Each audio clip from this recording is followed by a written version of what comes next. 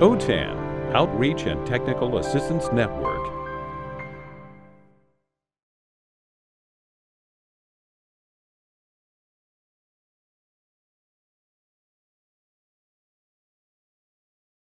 Good morning, everyone, and welcome to Placer School for Adults Midterm Project Report. I would like to thank the OTAN team for selecting our school to participate in the 2022 DLAC project. My name is Arij, Mousa, and I'm the CTE coordinator. Our DLAC project is supported by our principal, Eric Verikin, assistant principal, Stephen Kasperite, and our mentor, Blair Roy. Our DLAC team members are Chrissy, Agee, ESL instructor and department chair, Beth Lanning, counselor, Chris Anderson, site system administrator and CTE instructor, Michele Raymond, senior administrative assistant and CTE instructor. Placer School for Adults has a robust career technical education program.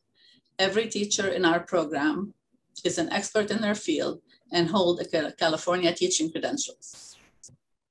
Our team's primary goal is to help our ESL students transition into career pathways, employment, and secondary education by helping them to develop academic, digital literacy, and workforce readiness skills, i.e. LCE. Our second goal is for our team to utilize technology and staff expertise to develop a student onboarding system that focuses on pathways for students and creation for an online individualized pathway plan emphasizing digital literacy and career readiness in a specific industry sector that aligns with industry sectors and provides courses for career pathways. As you can see from the list, we have 5 major industry sectors, and under each sector we have career pathways. The first one is business and finance. Second is building and construction trades, health science and medical technology, manufacturing and product development, and then last but not least, workforce preparation. The next slide will show our construction pre-apprenticeship program, and that's of course pre-COVID. As you can see, they're not wearing masks. This was a healthy and good class that led to jobs after the end of class. Michele? PSA has several locations. Our main office is in Auburn. We also serve Rockland, Lincoln, Placer, and Nevada County jails. Our program areas are high school diploma, GED, ESL, and CTE.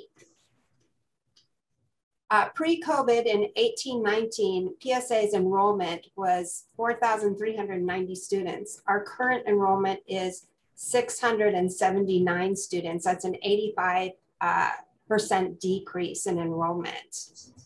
And here is a chart that you can see of the students we are now serving. Here we're looking at a chart, and as you can see, our CTE program has always been pretty robust. Even during COVID, it's still our leading program as far as serving students. Beth? Okay. DLAC 101 really helped our team come together with an effective plan to integrate our ESL students with our technology courses. Lack of technology skills and lack of technology equipment is a barrier for many of our ESL students. Implementing a plan to interface students with technology while they are learning the English language has been our primary goal. DLAC helped us organize and build our program by providing tools for implementation. It has been nice networking with other schools, as well as we gain ideas and knowledge from other programs. Next slide. This year, we just started implementing a new tool to help students plan and reach their goals.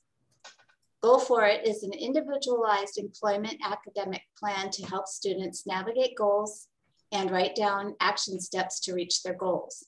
When students are on the pathway to success, they are faced with potholes and discuss the detours used to get around any barriers.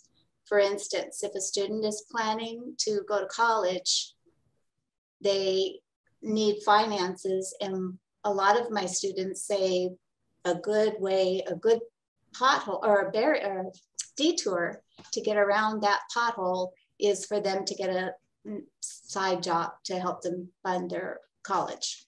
Revision of this plan is also included in Go For It. We use this process when we enroll students. Teachers are also able to view the plan and discuss with each student. When a student completes our program, they discuss and review this process again during their exit interview. This is the first year of Go For It, and we are excited to see the enthusiasm students have displayed while discussing their goals. While we're reviewing goals, we discuss educational plans and refer them to our own transition counselor who works with our local community college, which is Sierra College here in the Sacramento region. And she is employed both by Sierra College and us, and she works with the students to plan their future in the educational system, and then ultimately their long-term goal, which is hopefully a really good, successful career. Arij? And like any other school, we faced some challenges. First one was COVID. It affected our enrollment. So as you saw from the slides that Michele presented, our enrollment dropped down quite a bit. Also, another challenge was students didn't understand our career pathways. So we had to educate students, create flyers to pass it on to other programs in the school, and educate teachers about the career pathways so we can transition students from ESL and other programs into the career pathways and the industry sector programs that we had. Technology challenges as well was not so much for our teachers, but it was mostly for our students. So we had a loaner program to loan students who didn't have computers at home, some laptops to be able to take online classes. And then the other thing was unable to market the program to our students. Like I said, we didn't have students on our campus, so it was hard to go in and talk about the programs and pass the flyers out to educate them about what we have. So to date, no ESL students have enrolled in a workforce training program.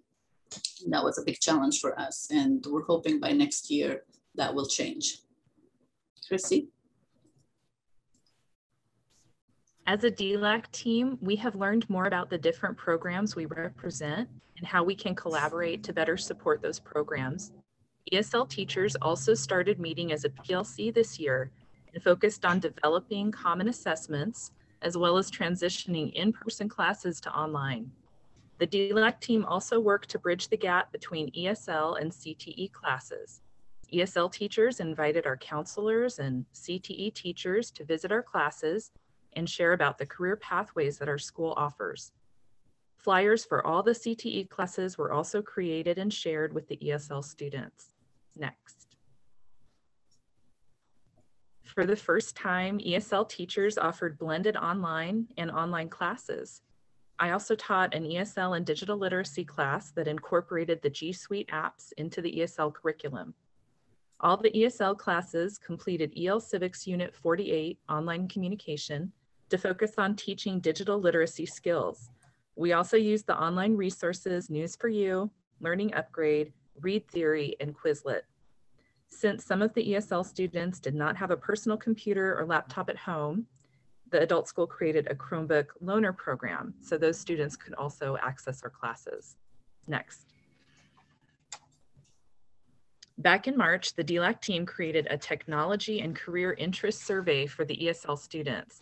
The results of the survey showed us that ESL students wanted to continue learning how to use the G Suite apps, as well as Microsoft Office applications. ESL students we surveyed also said they were interested in career pathways for health science, human services, hospitality, office environment, and accounting to manage their businesses. The ESL department also wanted to see more CASAS pre- and post-test matches for our students, so we offered more in-person testing opportunities for the ESL students this semester. And as we plan for fall 2021, we're intentionally scheduling ESL and CTE classes so the days and times do not conflict. Our goal is that ESL students will concurrently enroll in ESL and CTE classes next year. Next. Through DLAC training, Placer School for Adults was able to streamline our recruitment process, assessments, and surveys to help our students. Modified orientations to both in-person and both online. Where needed, we've implemented CASAS pre-testing as well. Through this process, we were able to focus our goals to help collaborate among teachers and unify our programs. This led to advancement of our IELCE training program. Next. We all know that team building is huge, and DLAC training has helped here as well. PSA leadership and staff embrace a great culture of working together. In our monthly staff meetings, we read Culture Code by Daniel Coyle, and then reviewed the chapters among the staff. We then tried to correlate that into our daily operations.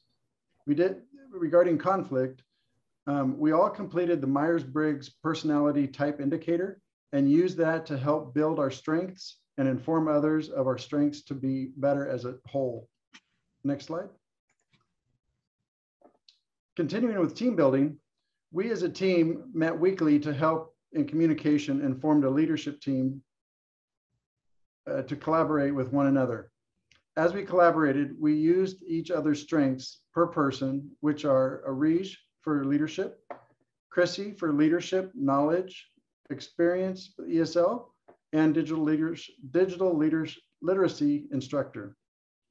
I am the director of technology and CTE instructor. Beth is counseling and working with students, and Michele with a G Suite and being a CTE instructor as well. Chrissy, back to you. Okay. Here's a picture from when some of the ESL students visited the Clinical Medical Assistant program earlier this semester. The ESL students were the patients for the CMA students, and they got to meet the CMA program instructor as well. They had a great time, and it got them excited about the CMA program. As we move forward with promoting CTE classes and career pathways, we'll be arranging more visits like this for the ESL students. My ESL and digital literacy class will continue to be offered next year, and I'm planning on including more workforce preparation and instruction also. Arij. So I made it a point to visit all ESL classes and speak with the students about the career pathways. And also I encouraged our CTE instructors to be guest speakers in the ESL classes so they can educate them about the career pathways that they're teaching to encourage more ESL students transition into workforce readiness and career pathways. We also implemented the goal, we're piloting the goal for it with our students. So each CTE teacher picked one student to work with this semester, and next semester we'll be implementing that in all of our CTE classes. Next. So in closing, working with OTAN team, DLAC teams, industry partners, and our consortium has helped us increase our enrollment and student growth. My team and I are glad to have been selected or given the opportunity to participate in DLAC program, and would like to thank our administrators, Eric Verreken and Stephen Kasperite, for their support, the OTAN team, Penny, Netta, Destiny, and Dr. Porter, and in particular, our coach and mentor, Blair Roy, for their continuous support during this past year. We are looking forward to another year. Thank you all for listening, and if you have any questions, please let us know.